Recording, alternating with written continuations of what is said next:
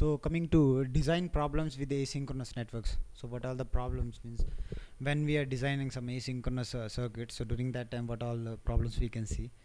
Cycles. A cycle occur if an input changes leads to set of repeating unstable total states, or it is occurrence of two or more unstable states. So they're telling cycles. Cycle is a problem. Okay. Cycle occur if an input changes.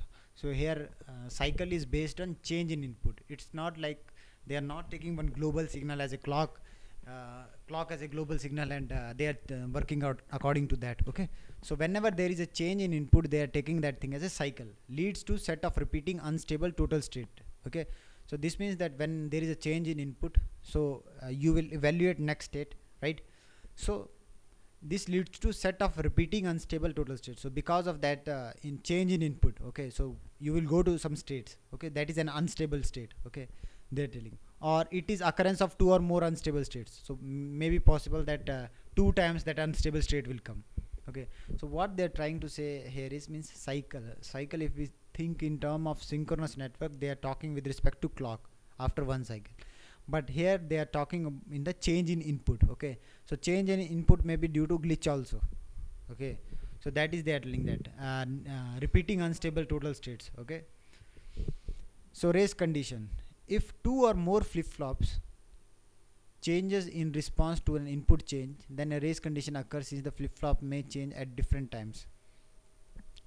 So what they are trying to say that if two or more flip-flops or state variable changes in response to input changes, so they are telling that whenever there is a change in input, your flip-flop is changing. Okay, change the state, then race condition occurs since flip-flop may change at different time.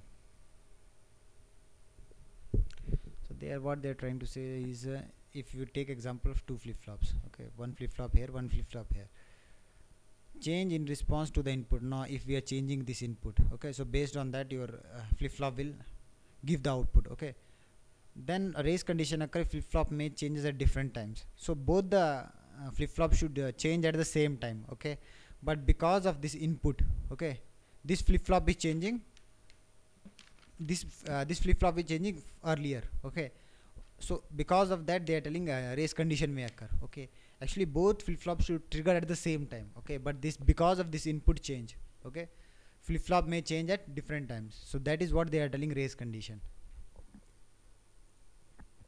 If the order that the flip-flop changes, it does not affect the final stable total state, then race is non-critical. What they are trying to say is suppose you take a two flip-flop. Okay, so at first passage they has to sample this value, and second passage they has to sample the propagated value. Okay, so if you take example that your input is changing at this flop first, okay, and sampling after that input is changing and sampling, then it's not a problem, even if that is a race condition that is overcome by hardware itself. Okay, so that is called as non-critical statement. Even if there is a race condition, okay, but your circuit is working, means that race condition is not important. So during that time there is no problem in your circuit is still stable. Okay, so if the race can cause the network to settle at different stable total state, then the race is called as critical.